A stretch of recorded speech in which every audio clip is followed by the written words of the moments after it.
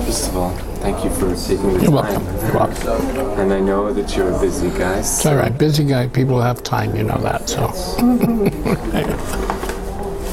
Well, there's so many questions I want to ask you. I'm so curious about so many things. Me too. I'm still seeking the answers. So it's all right. We're good. We think we know. Okay, so I'm just going to give you a heads up, and I feel like I'm going to ask you questions that I don't know if you get asked often, because when I read what you write, it's generally in the form of press releases. Correct. And those are... Although I've written 3 books, so... Okay. So it goes beyond the press release. What I meant is that... Yeah, I know. Things that are written, in advance, and right. That you have time to respond to, and where you kind of are more in control of the pace of responding to them. So not anymore. The world has changed. Right. Okay. So I'm just giving you a heads up. Okay. But I feel like this is your job. Fine. So you're well equipped to handle. So we'll see. We'll see. Okay. So let's start off with Rupert Murdoch, and he just won this International Leadership Award from the ADL. And I was just kind of curious. I noticed in today's Israeli newspaper, it noted that Rupert Murdoch is a contributor of Benjamin Netanyahu's campaign. Oh, he is? Okay. Yeah, apparently so. Good for him. Has he been in the past, or is he currently like a financial contributor to the ADL at all? No. Although, to be precise, we may have honored somebody that he, in order to express his business affiliation or otherwise, may have, taken a table at a dinner. So, but is he a constant, significant supporter of the League? No. So I was pretty surprised by that award, because from a lot of people's perspectives, it would seem that Fox News and all of New York Post, all of the news organizations that he owns, that they come into a lot of controversy. In fact, a lot of lawsuits by former employees suing them for harassing workplace environment, people claiming that they promote bigotry. So what's the point? Well, I was just wondering, how do you respond to criticism of Rupert Murdoch as a person? Is he deserving of an award like that? We decided to give it. We didn't give it to him for his. I don't know about his labor practices. I guess if you would examine issues of labor practice, you'd probably honor nobody, because at one point or another, there are labor disputes, etc. We honored him because of his public positions on Israel, on the Jewish people, and on anti-Semitism. I happen to, if you read the speech, if you want my speech, I made specific reference to his leadership and immigration issue, which is a very serious issue. And you select the people, you select the issues, and you embrace them. We honored President Bush 1. A lot of people were upset, he wasn't the best friend of Israel, but we honored him because he was very significant in saving Jews. So, you don't go into the minutest details. He's entitled to support any political candidate he wants, here or elsewhere. It's still a democracy, and we don't take political litmus tests. I find it interesting. You're not the first one who's raised the issue. Do you know that he was honored by the American Jewish Committee last year? Do you know that he was honored by the Jewish Federation of New York the year before? And I wasn't aware that anybody ever asked the question, but okay. Well, you're hearing from me. I would ask the same thing of them, because I know... Well, I doubt it. I don't know, because the times have changed. Everything now becomes an issue. Everything becomes... Well, my sense is for a lot of people is that if you on the pale, he called President Obama a racist. You know, like I find it on his show, but you know, you don't have to go delve too much into that. You work for Haaretz, okay? Do the owners of Haaretz tell you what to do, what questions to ask me? You think he deals with O'Reilly's program? He has the Wall Street Journal. You think he approves every editorial? That's nonsense. No, I don't think so. Okay. He owns a media empire. That media empire goes all over the place. Some people like Fox, some people don't like Fox. Some people like the Wall Street Journal. Some people we didn't give it to him for his. Although we recognized his media genius because he is an innovator in communication. He understood the media in advance. In fact, he changed the Wall Street Journal from a sleepy financial paper to a dynamic whatever. But we didn't, you know, that's not the issue. The issue is the man has a position, the man has a voice, and he's made his own personal decision to stand up for the Jewish people, to stand up for Israel, and that's what we recognize. I think he actually made personal points, but let's not go. Let's go on to other stuff because there's so much stuff I wanted to ask you about. I know that some of the discussions that you've been having this week in Israel have been around delegitimization of the state of Israel or its character. And I wanted to ask you about an Israeli organization called Shovrei Shtika, or in English, Breaking the Silence. Are you familiar with that organization? No. I've heard about it, but I'm not very familiar with it. Okay. So it's difficult for me to ask you to comment if you've never heard of it. I've heard the name. I know what it means, but I'm not familiar with the organization per se. Well, I'll just briefly tell you, that they're basically Israeli soldiers who served in the Israeli army, who served in the occupied territories, the West Bank and/or Gaza during the previous Gaza war, the most recent Gaza war. And what they came out as saying is that the houses were needlessly destroyed, phosphorus was fired into populated areas, commanders created an atmosphere that... So what's the question? Well, I was wondering, what do you think? Because I know that Israel is a democracy. It has institutions. People ask questions. The courts act. And as long as it's a democracy, it's fine that they're there. And okay, so. There's actually a bill right now in front of the in front of the Knesset, rather, by member of Knesset Ze'ev Elkin of Likud, and basically it would limit the activities of organizations like Breaking the Silence. Listen, if we were to react to every politician who gets up in the morning and has a weird idea of what he thinks his constituents would love, this is a super democracy here. It's a little harder in the United States to initiate a legislation. So, if we could, no, it doesn't matter, but we can spend 24 hours here talking about legislation that people introduce. We usually take position on legislation when it reaches after the second reading and the government supports it. I'm not going to get into. You can find every idiotic or non-idiotic concept because it's a game politicians play. So fine, there are people who put in to restrict this, to restrict that, to get their uncle so on. It's a democracy. Okay, fair enough. So what I'm hearing from you is there's so many things that are happening. It's not possible to respond to everything. When it becomes serious,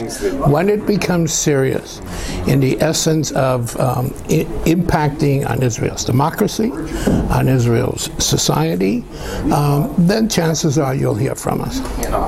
So why don't I ask you a little bit about the things that you've actually come out and stated, and I can get some feedback around that.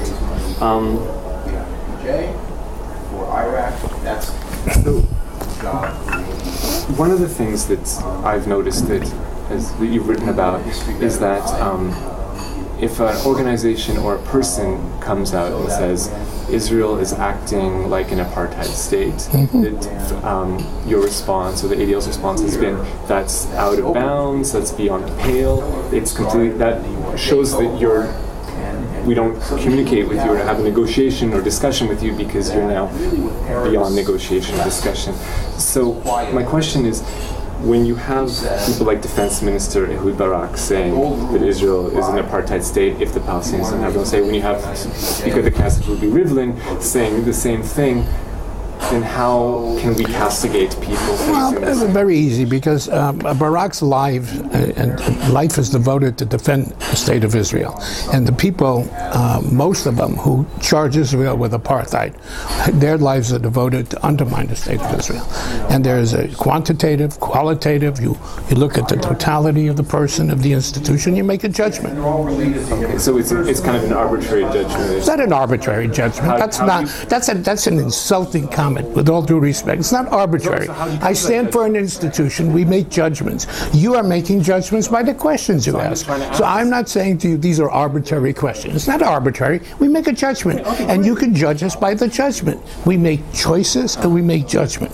Okay. So what I'm trying to understand from you is, what is the basis for that judgment? The basis is our judgment when we feel that this is an unfair characterization. Most of these people who charge Israel with apartheid, I would challenge you to find something that they have said, which they found something positive in Israel, that they value in Israel. Most of these people are out there to defame Israel, to criticize Israel, now to delegitimize Israel.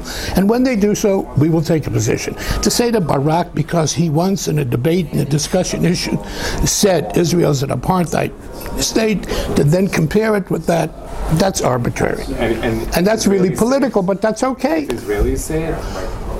That's fine. Listen, we're not a police institution going out. I don't care what you say, except if you say it on the air, if it impacts and people ask, and if you would ask me, I will make a judgment. You either agree with me or don't. Okay. So one of the things that I noticed is there's like a book that put out by the ADL. It's talking about like ADL Israel Advocacy Guidebook. Mm-hmm. So I was going to try to get position papers to understand. So you talk about that the label apartheid can't be applied here because it's not a system of legal racial segregation, right? But how is it not a system of legal segregation? Listen to me. This is really. We believe that people who call this state apartheid are anti-Israel, sometimes anti-Semitic. Okay, I'm not here to discuss with you criteria. You don't think it's an apartheid state? You're entitled. I'm not here to tell you my innermost which one. We have a record. We've been out there. We have positions. You may not like them. You may not agree with them. But I'm not here to explain to you what are the specific criteria which came down to say, hey, we believe this is not an apartheid state. Period. Okay. Are there elements in this country that we believe hurt democracy, can be interpreted as? Yes, and we speak out about them, okay, and we will. But anybody this is not a perfect democracy. There are serious issues in this country. There are issues of discrimination. There are all kinds of issues in this country. But it does not amount to. Apartheid is South Africa. Apartheid is a government policy to separate, to segregate by the virtue of the color, and here we would say ethnicity. Israel is not an apartheid state. Does it have things that we don't like? Does it engage in positions that we don't like? Sure. But in its totality, it is not an apartheid state. Period. Okay.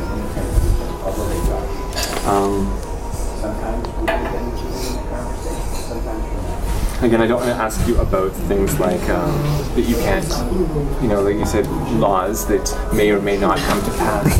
But just last week, there was, I noticed on your website, there's this, a group of people in the United States that believe that FEMA has built camps across the United States, and they say that one day they will be used to... We criticized it. Yeah, okay. I noticed that. The thing is that just last week in Israel, there was a large-scale military training exercise that involved large segments of the army. And the training exercise, as reported by Israeli radio, was that it was to simulate a situation where the Israeli government would make a decision to transfer or to change the borders of the state of Israel, which would disenfranchise some of its Arab citizens, and that in the wake of that decision of that a lot of Arabs, Israelis would react and protest it, and then in the wake of these protests, the army would then create prison camps to hold them. And that sounds to me like that exact situation, That's absolute nonsense, okay? This is Israel training its soldiers to situations, anticipating what would happen if there was serious either military issues or civil disobedience. And for you to compare it with some idiots who are saying that the United States is setting up concentration camps, it's absolute nonsense. Thank God the Israeli government is trying to anticipate. It anticipates the gamut of possible reactions, and thank God that it has the foresight, or some people have the foresight, to anticipate the worst of situations, to prepare its soldiers, its citizen soldiers, as to how to react. So what is the problem? And how does this compare to some idiot saying that FEMA is making concentration camps, which is somebody's figment of stupid imagination? Well, the only reason I brought it up is to say that this is obviously something you're against. No, I'm against an idiot who creates rumors against whatever, to frighten the American people, etc. That's what I'm against. That's not what this is all about. Do you think that this military exercise... I don't know. I'm not an expert. I am not an expert on civil disobedience. I'm not an expert on what maneuvers and exercises the Israeli military engages in, and I don't have the slightest idea. Okay, fair enough.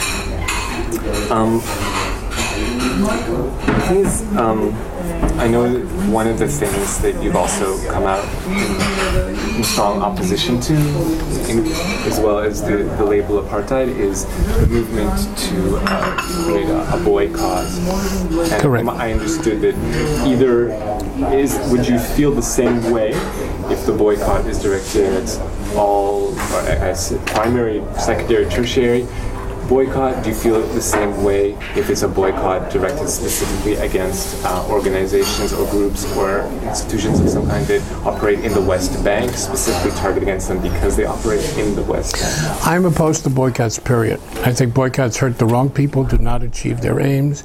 They are they're counterproductive. I'm not aware of any boycott except for the boycott against South Africa that has worked. And even there, it hurt innocent people because it really was more directed at people losing their jobs than the government. So I'm opposed to boycotts, and I'm certainly opposed to boycotts, whether against the whole state of Israel or segments of the state of Israel. Yes, we basically have a policy of being opposed to boycotts.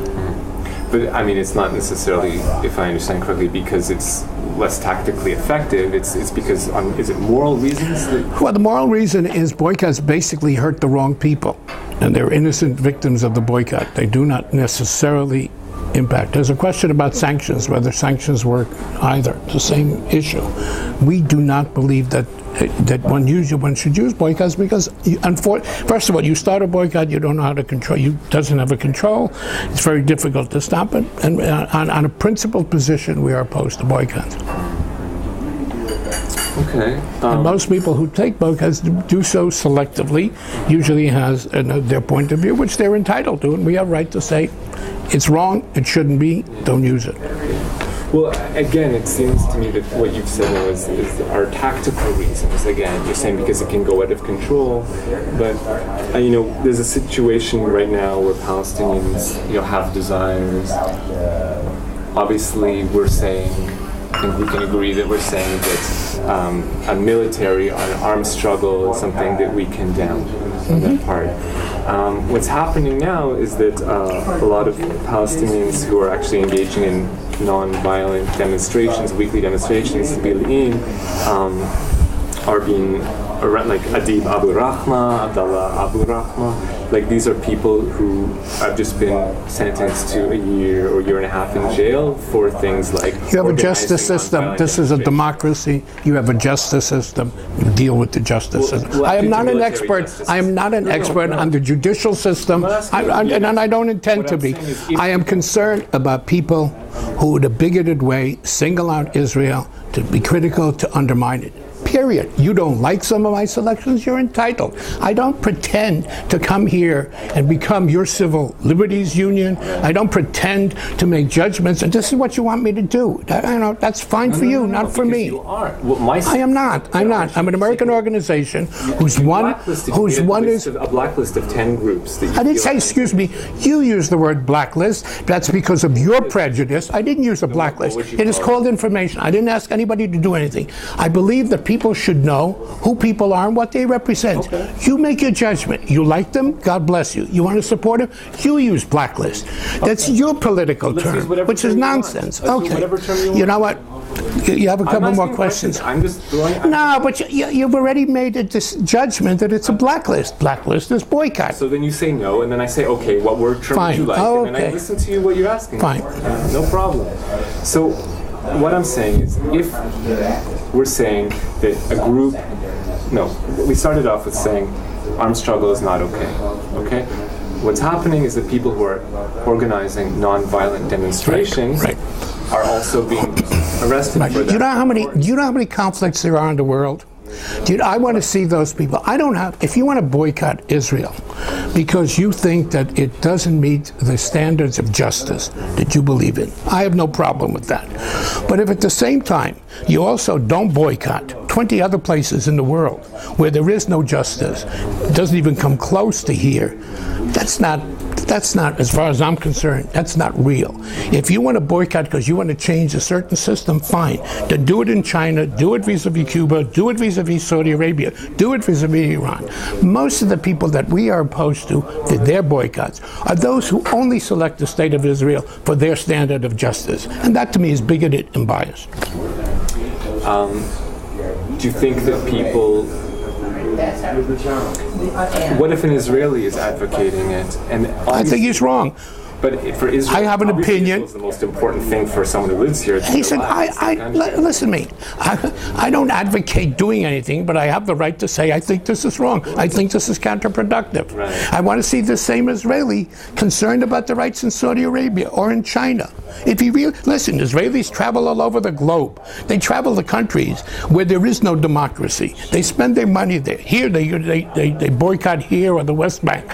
They don't boycott it in Tibet, or in China where they go, or in India. Look at the conditions of justice there too. So it's a double, triple standard, but they're entitled. They're cafe revolutionaries or something like that. That's a generalization to say that anyone who engages in political activity is sipping lattes in Goa. I didn't say it. You're putting words into my mouth. I'm saying these are the same people. You're saying Israelis. I don't have a problem about that. They're entitled to do what they want. I'm not here to sit and say you can't do whatchamacallit. But if there's an organization that singles out Israel under the banner of social justice, I have a right to say.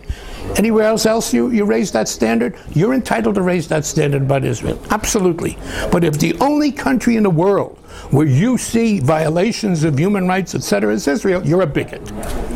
Just from a personal perspective, my sense is that people who advocate this are constantly saying that we should be engaged, or people that they agree with them politically should disengage from all kinds of capitalism, all kinds of corporations. But they do not take the same actions vis-a-vis other countries. They selectively pick politically. They're entitled, but I'm also entitled to say this is double, triple standard, and sometimes it's anti-Semitism. Not always is it anti-Semitism. But someone could also... Listen, we need to wind up. Okay. This can go on for 5 hours. No. You said 20 minutes. Well, actually, we said 40 minutes. But I didn't say 40. Okay, but go ahead. That's what Phyllis told me. I'm just going through questions and then... I don't think it's productive. I really don't. You're not really interested. You're interested in finding and focus. That's fine. You're entitled. You're a journalist. I don't think it's productive for anybody. It really isn't. I'm going to ask you a hard question. I don't know what a hard question is. That I'm interested in. Fine. Okay. So let's see if we can wind up. Issues are interested in me. Fine. Because if you can't be... Fine. Let's see if we can wind up. the reason why I asked you that question is because all the questions are in the same vein. Okay, I represent an organization, stand for an organization which is 97 years old. I've been involved in public Jewish life for 45 years, and all your questions are you're entitled. But I'm saying, okay, I've had enough. Ask me something that's a little different, or let's wind up. This is all a political, trying to ascertain politically. You started with Murdoch. Of all the things that we do, how come you didn't ask me about, I came here this week. I went to see the kids in Ofarim, in Rogozin. That's you. No, it's your agenda too, because that smacks of unfairness in this country. There's other Haaretz writers and other Israeli writers who are okay. So you only care about things that you don't like that I do, not things I'm not representing. That's fine. That's fine, and I don't want to waste my time engaging your views. We did it. Okay, move on. I think I'm asking you different questions, and I think I asked. That's fine. You're entitled to ask any question that you want, and after a while, I say, hey, this is not really. This is to take a series of issues which you don't like what we do, which you're entitled to. It's not about me. It's about the. It's who you represent. Fine. You say you represent people. That's right.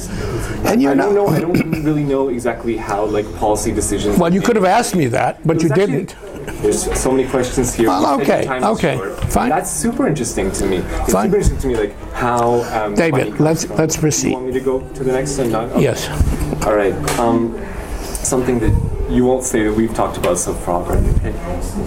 I noticed that on your website there's a section devoted to animal rights extremism and environmental activist extremism, and.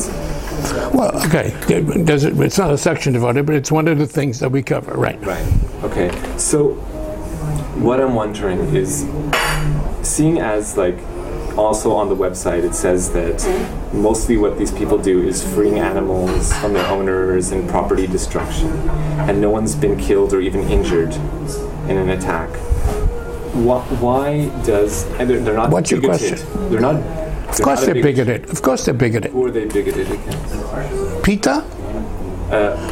PETA challenges the Jewish right to slaughter. PETA says that that the slaughter of animals is equivalent to the Holocaust in concentration camps. We are concerned with trivialization of the Holocaust. They have used imagery of Jews in camps with penned animals. That is an issue that we're concerned about. Period. It's bigoted. It's distorted.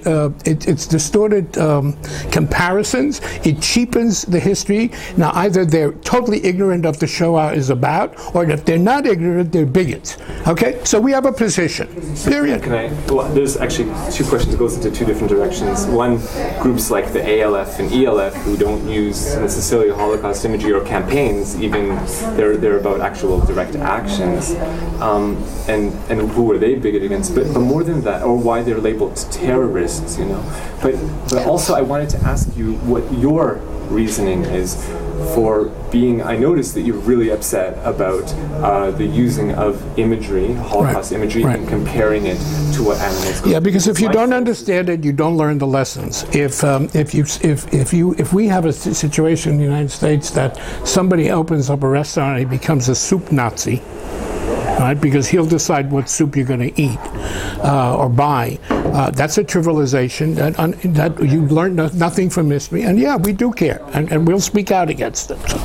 Okay, but we're not talking about soup Nazi. We're talking about, you mentioned a group like PETA using imagery of people who suffered in the Holocaust and comparing that to how animals are treated in our society. I mean, isn't it possible that animals in our society are treated from their own perspective if an animal... Well, if you know from your perspective, then you know a lot more than I do. I still don't understand the question. I answered you why we do it. You don't agree with it? Fine. No. I told you why we do it. Because they are distorting history. They're using Jewish history. What's in your head? I'm not here to tell you what's in my heart. I'm here to tell you what the organization is. And you're not my analyst, and I didn't volunteer to find out what's in my heart. You want to know what the organization does? I have a responsibility. Ask me why it's made the decision. I told you. Now you want to know what's in my heart. That's nonsense. What I want to understand is why it's patently offensive. It's offensive because it is offensive. Because to say that slaughtering animals is equivalent to what the Nazis did to the Jews is offensive. It's offensive to me as a Jew. It's offensive to somebody who knows history. It's not offensive to you. God bless you. Okay. I told you why. Move on. Okay. So I know that after there was like this big controversy around the community center in Lower Manhattan, and when you spoke about this, you said that in the New York Times, survivors of the Holocaust are entitled to feelings that are irrational, and also about families of people who died in 9/11. Their anguish entitles them to positions that otherwise we would categorize as irrational or bigoted. Right. So, how do we decide what that massacre listen to me. Again, you only... Very interesting interview. Okay. I will tell you something. You don't bother to ask me, is this a correct quote? You don't bother, you assume, okay? This was part of a discussion with the journalist, who when I said to him about the convent and whatchamacallit, he didn't know history from borscht. He didn't know what I was talking about. I don't care. I don't care. But what you're basically saying is, you assume this, I'm telling you. The conversation he and I had was when he said to me, well, it's been 60 years. Can't the Holocaust survivors forgive and forget? Isn't that irrational? And I said to him, and he says, do survivors still hate Germans and Poles? I said, yeah, some of them do. And they're entitled to carry that prejudice and they're entitled. Okay? You don't have to, we disagree. That's what this is all about.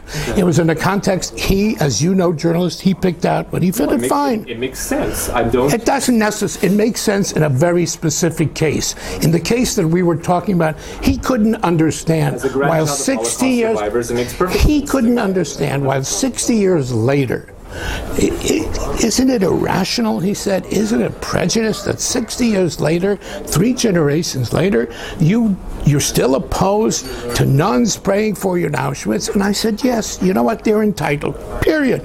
That doesn't apply this as a general, I know, I've been criticized, this is a general rule applying, it's a very specific to a specific question, and I still believe it, okay? I still believe they're entitled, they're not right. I'm a Holocaust survivor, I have not forgotten, but have I forgiven, yes, but many have not. My children have not forgiven, okay? They're entitled because they lived the trauma through me. So I gave, this is a specific statement. This is not a philosophy of life. Okay, for you, you're looking. Oh, see, you're prejudiced and all that. That's nonsense. No, I never said that. Well, come on, you pick out. This is such an important controversy in the U.S. We took a controversial position. What do you pick out? You pick out that one sentence that all those people who didn't like try to portray me as prejudiced, as bigoted, as closed-minded. Fine. Okay, wonderful. That's not my intention. Oh, well, but that's the only thing you picked out. Do you know the literature on this decision? But interesting what you picked out. I'm only asking the things I don't know. Fine. Okay. Fine. Go ahead. But that's great. Like what I want to know is how, and this was really my first question. Right. Maybe after all this, you can tell me now. How are decisions reached? Like how? With all due respect, it's really not your business. We have a board. We make decisions. I don't owe you to tell you how we make it. Maybe you want to know on the specific. Fine. Then you'll find out how we make decisions. Okay. You're not auditioning me to be a member of my board. On this specific issue, people asked, okay, they want to know, was Abe Foxman made the decision or was it made by a board? Yeah, we have a board. Specific decisions. No, but it doesn't matter. But that's what this comes from. We have a board. They sit, they decide on policy, they decide whether we should or we shouldn't. And that's the way the process was. And there was a consensus that this is the position we should take, period. And our accountability is when we say it, people either like it or don't like it, or critical or support it, period. So that's pretty tough because that's like your feedback. Life is tough. Life is tough. Media response. Making decisions is tough. Okay? And could I ask also, like in the same vein of how the decision-making process is how does the funding come for the ADL? Like the funding comes from people who voluntarily give money. Period. If you like what we do, you'll support us. You don't like what we do, you won't support us. We don't take governmental money, okay, because we don't want to be beholden to policy or not be able to criticize. Our money comes 50% from the Jewish community, 50% from the non-Jewish community. We fight not only for Jews, we fight for equal rights for all. Interesting, not one question did you ask me about 80-90% of what we do is education, which reaches out, not Jews, but broad. Not one question in all your delving. How do you make a decision to stand up for, you know what, we created, sure, we were opposed to this mosque. We set up a committee to defend mosques. Why don't you ask me, how did you make that decision? You're not interested in that. Well, so, I read all about it. Oh, okay, you know all the answers. So you selectively picked out that which you want to probe, which you're entitled. But if you wanted to tell me more things about what then we could say, listen, I won't give you 40 minutes. I'll give you, how much time do you want to Towards what purpose? Towards what purpose? Are you really trying to educate your audience as to what is this entity? Or are you selectively picking things and saying, oh, this is, I don't like this. How does this make sense? If you do this, why don't you do this? That's, you know what? That's nonsense. How is that? No, because all it is to find your a way. Your organization has a lot of power. I don't know what power means. Let me ask you, how do you define power? What does that mean? You just made a judgment. What does that mean? What does it mean we have a lot of power? Well, my sense, if you ask me what I think power means, I think power is the ability to have your decision affect the behavior of other people. Then we would be out of business. We fight bigotry, prejudice, racism, anti-Semitism. We've been fighting it for 100 years. If we had power, there'd be none of it. That's nonsense. We have power. Maybe we have credibility.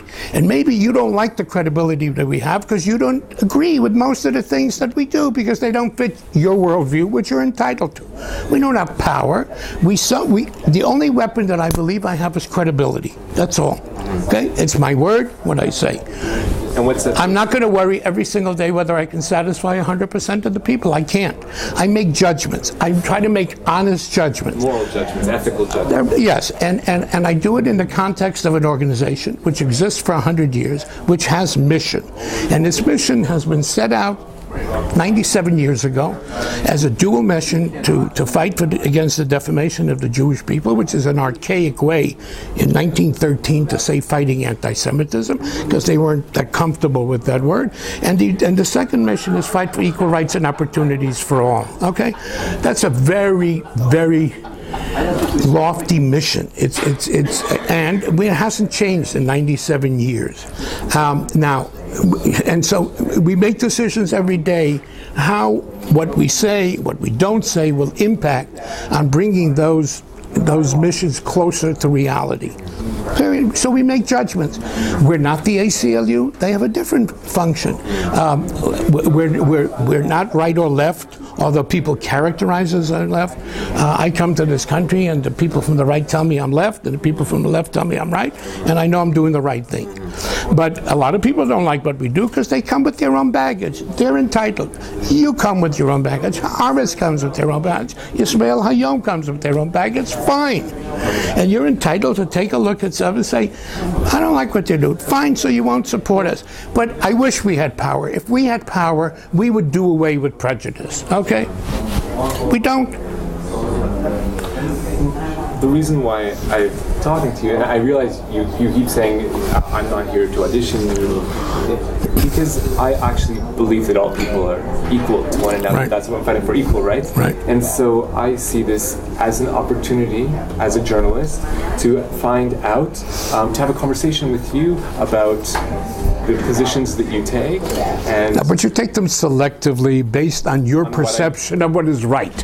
Which, okay, wonderful. And I'm saying that's you know, when you and I if you and I go out to dinner, consider what I say. If you and I go out to dinner, let me think about what you've said.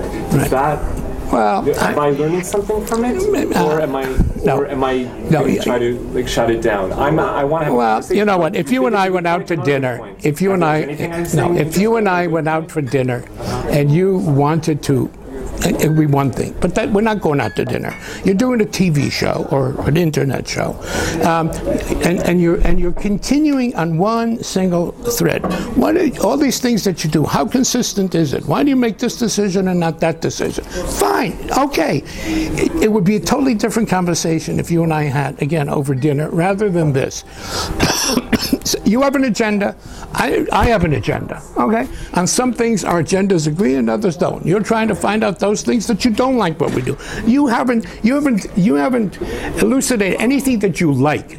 You have taken every single issue that you don't like what we do. So I'm saying it's not a productive interview at this point, because all you're trying to do is single out things that you don't like or you don't agree to either embarrass me or to impact. And I'm saying it's not productive. So you're saying I should spend more time asking you questions? No, I think it should be balanced. I think it should be balanced. And all you have done is ask me questions about things that you don't like, judgments that you don't like. And I say, you know what? I have better things to do with my time. I respect you. Let me give you a few compliments. No, I don't want you to give me compliments, because if they're out of context. I'm saying you prepared. You worked hard. Yeah. But all you did was single out all the things that you disagree with. And I'm saying, okay, it's been productive. I thought you would say thank you. I thought you'd say, David, wow. David, I'm a big boy. With people that are different than David, I'm a big boy. I'm getting an opportunity to talk to someone. This is not tabula rasa. You're not coming here, hey, Abe Foxman, I'm going to sit and talk to him. I'm going to ask about a gamma. No, you're not. You have an agenda. But if you've talked about all these things before, then why are you getting upset over it? I'm not getting upset. I don't want to waste my time feeding an agenda. But a lot of Jewish people in Israel have the same I really don't owe everybody in Israel. People like what I do. People don't like what I do. People like what this government does. People don't like what this government does. That's what democracy is all about. Right. So I don't owe you a point by point. The organization isn't a democracy. It's an organization like every other. Correct, as part of democracy. These are people who volunteer their time and their money and their judgment, and respect them, even if you don't always agree. And it's not really your business how these people who make their decision that they're going to join Hadassah rather than JNF. Okay? You may not like Karen Kayemet, because I can tell you why you wouldn't like Karen Kayemet, but so what? They're entitled. So where does this get us? It's an ability to become clear to everyone, so that everyone knows everything and not just the things. Not everybody can know everything. Get up in the morning, that's impossible. We comb our hair, and we David, everybody cannot know everything. David, that's nonsense. Everything cannot know everything. Everyone is a mixed bag. Fine. And we can't always just show that we're perfect. I didn't ask you to show perfect. Contradictions. I don't. All you've done is look for contradictions. I'm not asking you to give me a perfect score. But you didn't give me to give you press. You haven't taken. But listen to me. You haven't taken one positive example and said to me, "How did you make that decision? Why did you do this thing rather than this?" All you've done is things that you don't like, and I'm saying enough. Okay. You just told me about 97 years of credibility. No. 97 years of working to the point where we have credibility. No, you're not listening to me. No, I said the only weapon that I have is credibility. That's what I worry about. When you say we're powerful, I said all I have is the ability of trying to be credible. Not everybody thinks we're credible. So I do worry what I say. I do worry how and when I make decisions. Don't intend to be always right. Don't intend to be perfect. Period. My sense is, and this is just on a personal level, that like I was hoping, right, that I would learn, right, from you, like your position on why the boycotts against Israel or against territories. No, but and then David, that's not what you're doing. You're setting up. You have your criteria. You're not asking me. Tell me, why are you opposed to boycotts? You gave me examples, okay, which you don't like and you like. Come on, David. Be honest with yourself. You didn't come here and say you have a position position on boycotts. Can you explain to me how you arrived, when you picked? No, you gave me examples of situations and basically said to me, hey, you didn't take a position on this. Why didn't you take a position on this? So I just talked about these are the issues. Right. And I want to know how you got to them. And then you said, it's not for us to tell you why we get to certain positions or not to get to certain positions. Right. It's not really your business. I'm not here to say to the world, come and join us and support us. If I were, then you have a right, you know. But you don't want people to, like, if I'm understanding. The people are going to make decisions. People are going to make decisions based on logic. You have to convince them logic. People are, there are. Convinced, you know. David, I'm not out there to convince the world. I really am not. People judge us by decisions that we make. They either agree with them or don't. None of us are 100% correct. There are people. That's, you know, somebody sends you a check or becomes a member. It doesn't, you know, it's nonsense. And it really is. People either have an image or perception. Some of them come in because they want to change it, they want to redirect it, which is fine. But it's not your business how we do this. It really isn't. It's a private organization. On my conversation on the way over here, I was actually saying to my colleagues here that I was looking forward to the interview because I saw it as a win-win. I saw if you are, like, let's say, antagonistic to some of these positions, then in my mind, like, at least you've come out and said we are antagonistic to these issues, right? But if, on the other hand, David, you said, no, David, like, no, that's not what you're doing, David. You said to me, you don't like this cup. Why don't you also dislike this cup? You support this camera, but what about this camera? That, you know, that's what you're doing. That's the only thing you're doing. And you're selecting which cup of coffee and which camera. You're selecting all the examples. Well, for you to compare our condemnation of the FEMA with the military exercises is so political skewed. No? Then it's not real. It's not honest. That's nonsense. You only showed your bigotry. Either you don't understand what we said about the FEMA issue, or you're trying to set me up, and I'm not interested. So, David, I spent time. I spent more time than I intended. I don't think this is I don't think you came here to really find out. I think you came here to set up situations, but you're entitled. You're entitled. I think all I did was go through. No, you prepared. FEMA and this is such ludicrous nonsense. But you wanted to make a point. No, you wanted to make a point that this military exercise was bad or will be bad. And why doesn't the Anti-Defamation League stand up and say, how dare you even think of having to do terrible things? On the loyalty oath. You took a position on the loyalty oath. So you do take positions on things that happen in the state of Israel. So the loyalty oath is equivalent to some exercise that you really don't know about, but somebody may have told you. It's not a. But you come on, David. Thank you. We'll come back and meet again. Really? Yeah. Do you want to talk to me again? Absolutely. But I want to sit and talk to you at dinner. Okay. Okay. I want to get to know you, and then if you want to play this game for the audience, fine. Okay. Fair enough. Deal. Listen. I know where you. I respect where you're coming from. I just don't think.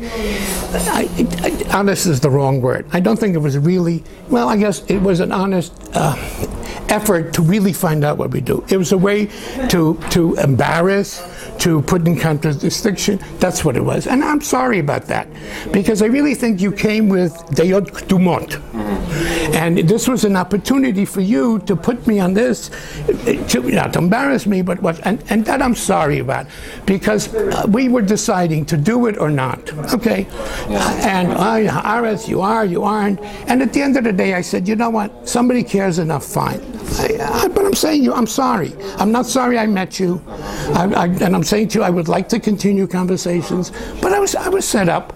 This was not a true effort to really find out what we do. The questions in advance? I told you I didn't look at them. I really didn't look at it. I made a judgment. You're somebody who tries. And I said, okay. I made mistakes before. I participated in a movie in Israel, all right? And I made a horrendous mistake. I trusted him, okay? He did a hatchet job. It's called defamation. I took him into my into my heart, he screwed me. And a lot of people said, don't trust media. You know, and in a way, in a nice way, you basically did the same thing. So do I have a personal? No, I would like to continue, because what you think is important to me, okay? Because you just as we tried to impact on people's minds and hearts, you do. Okay, and so yeah, I would like to continue, but not this way. Not this way. This was a setup, David. This was a way to embarrass what we do, to say, see, there's no consistency. So how in your heart do you side? PETA, who gives a shit about PETA? Give me a break. In the world that we're in, PETA is garnished. So you dug up PETA. That's nonsense, because it's your political agenda. But do you know why? Because it's the very heart. This whole world is being destroyed, in my humble opinion, because people believe that humans are different than other animals, and because of that, we are then let's have that discussion. We didn't have that discussion. You didn't ask that question, which is a very philosophical question. You asked me about my position on PETA. Okay. I never brought up the name PETA. Well, that's what you're using the example of. The ADL took a position on this organization. Activism and environmental activism. Yeah, because also they don't act civilly. Okay, that's another way you can have your point of view. Civil disobedience. They're beyond that. They're engaged in civil terrorism. Okay, so that's another issue. How do you get your message across? Another time. I'll take. To be continued. I really. We're off camera. You must have enjoyed. I have to take my wife to the doctor. Okay. She had a very Well, I hope she feels better. Me too. But you know what? The result of this is not to trust. I should have not done the interview, and most people said to me, "Don't do it." Okay? It's Haaretz. You don't know who he is. You know how Haaretz feels about. Ansel Pfeffer wrote a piece. I read it. Okay, they haven't covered one thing that I have done positive. Natasha is constantly writing about you. Well, not constantly. It took a while, but that's not. But I still said, you know what? Hey, and I'm sorry. I'm disappointed. Okay, because you came here with an agenda. You didn't come really to elucidate. And so I'm sorry. I'm sorry. I'm not sorry for the time. I'm sorry that my questions angered you. They didn't anger I felt me. that, you know what I felt? You're professional. David, it's your day job. So you think all the time about these questions. You think all the time about the answers. I figured you'd be like, here, 1, 2, 3. Like you're throwing cards at me. Because you hear them all the time. If you don't hear them, maybe you're in groupthink. Maybe you're only with people who think the same way you do, that you wouldn't even think of these questions. I'm just sorry. You disappointed me because you came with an agenda. You didn't come to elucidate. But you didn't, and I'm sorry, that's all. Fox News doesn't do that? I don't go on Fox News if I can help it. So see, here's another judgment, okay? I don't go on Fox News until there is I never went to sell my book. I could sell my book on Fox like this. So you already made a judgment, okay? I made it. You said if I'm biased, then Fox isn't. That's all I'm saying. Thank you.